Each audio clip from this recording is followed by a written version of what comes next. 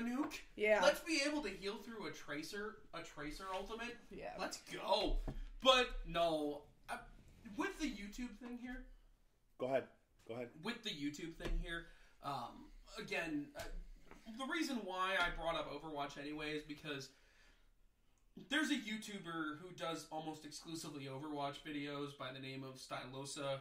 He goes by Unit Lost Gaming, and Jeff Kaplan, the creative director of Overwatch, or creator, I can't remember if he's principal designer or whatever he is. He's Papa Jeff. But he made a mention that there was a bug with. There was a bug with Zarya's shield, where even if it would have killed the shield, a knock-up wouldn't affect her. Well, they decided to go ahead and fix that. So if it would display the shield, she would get knocked back or knocked up or anything like that. Knocked up? Wait, what? Knocked upward, not pregnant. Well, okay, I'm sorry. I kind of. You know what?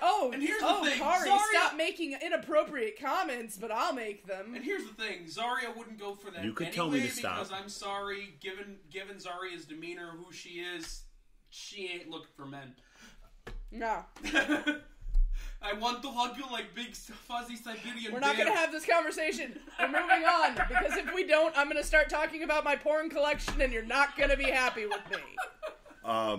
We're moving Wrong show. Are you sure? But we're moving on. Wrong.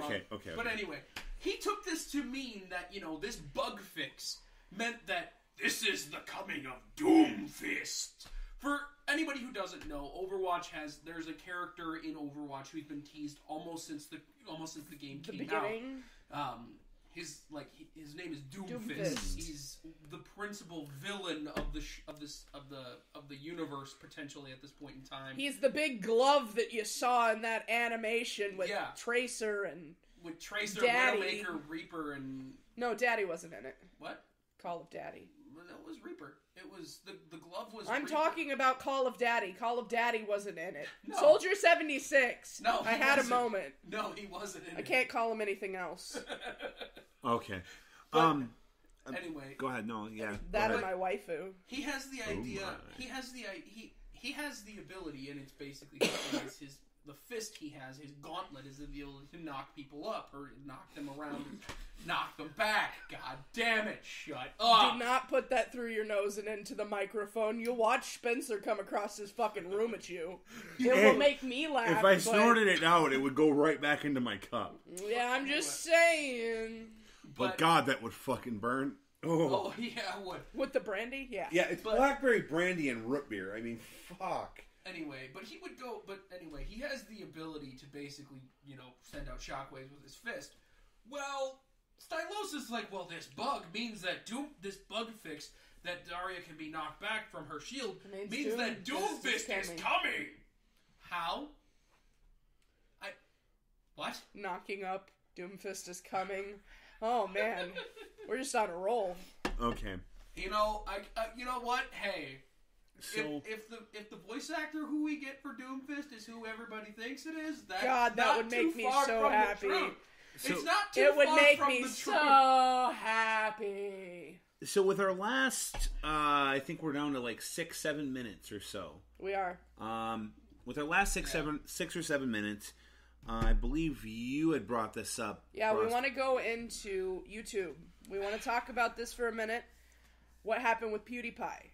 Oh, and everybody's talking about what happened with PewDiePie. Literally everybody. I mean, I even saw John and Hank Green talking about this. And normally when it comes to politics with YouTube, John and Hank Green kind of stay off to the side if something happens. But even they brought it up, if I'm not mistaken. Well, I know they did on Twitter. It's also the fact that the Wall Street Journal basically demonized him for no reason. And then said, oh, he didn't have a comment. And then they went to him afterwards to say, do you have a comment? They didn't just go to him after the post was aired. They went to his home address to address him about this and ask him if he had a comment. Yep. They blindsided him at his home. In order to do this. And just like, are you fucking kidding me? That's wrong. For those who don't know what happened, PewDiePie is probably... Those of you who don't know, look it up. Where have you been? Get out from under the rock. Go ahead. He's the biggest independent YouTuber in the world right now. Well, he was. Yeah, he's still got over 50 million subscribers. He's still got over 50 million. Okay, and let's be honest here. That's because most of them are too lazy to unsubscribe from him. This is true. Because, everybody in the world gets butthurt by the slightest little bullshit now. But anyway, he's the biggest independent YouTube creator in the world, at least. He's the first one for YouTube to actually make a custom-made Ruby play button in the shape of a fist or whatever. But anyway... he was trying to show how crazy a website called Fiverr was, that they would do anything for $5. These guys would do anything for $5. There were two Indian men, or I can't remember where they were from, but anyway, they said they would put anything on a sign and dance around with it for $5. He made the fucking wonderful decision to have them put "Death to all Jews, subscribe to Keemstar" on the sign. Now, they did it. Please keep in mind, as we're talking about this, PewDiePie has apologized for what happened. He apologized for the jokes that he's made. And I want to take a minute and say, if you haven't seen Markiplier's video, it is called Respect. Realize that this is a real person. This isn't just his personality. This isn't just his YouTube personality or a character. This is a real person. Please remember that. If you actually watched the video when it happened, you saw the look of just shock and that somebody would do on this. His face when he's just like, I had no idea they would actually do it. He literally got into he was taken aback by this because he didn't think they would actually do it. Now, again, it was a stupid idea. You could have just put subscribe to Keemstar on there or done something like that, something just equally crazy or stupid. But the fact that you brought in the anti-Semitism, especially in a part right now where our nation and our world is in just this absolute fucking shitstorm of racism, anti-Semitism. That's because I will always say this. When you forget your history, you're doomed to repeat it. And everyone has forgotten that we're all people. We are. It doesn't matter what race. It doesn't matter what religion.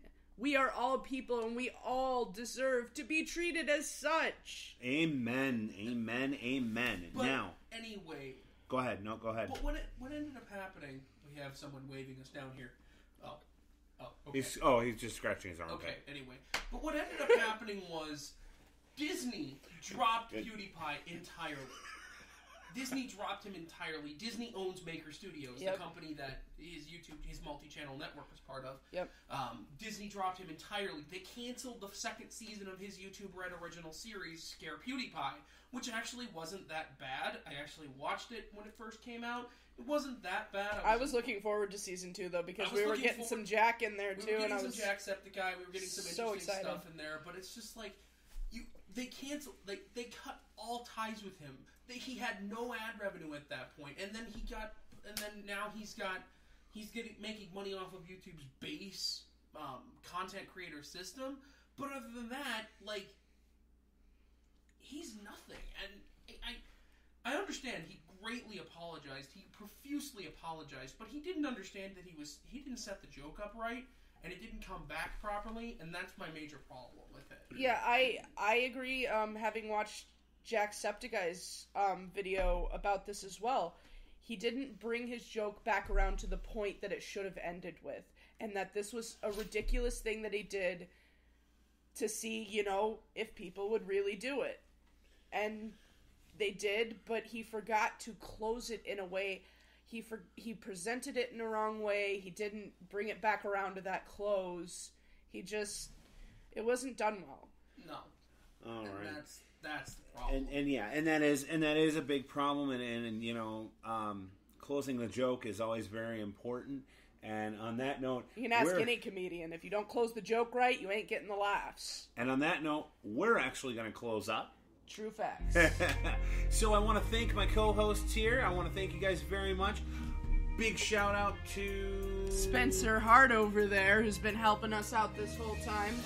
Like I said, we make jokes about stealing their studios, but we wouldn't be able to do any of this without them. Now they're not here, but I do want to make a quick shout out to Nate the fucking Great, Max Beatty. I am part of that Beatty Club, ladies and gentlemen. Don't forget AJ and Chris over at Smart Money.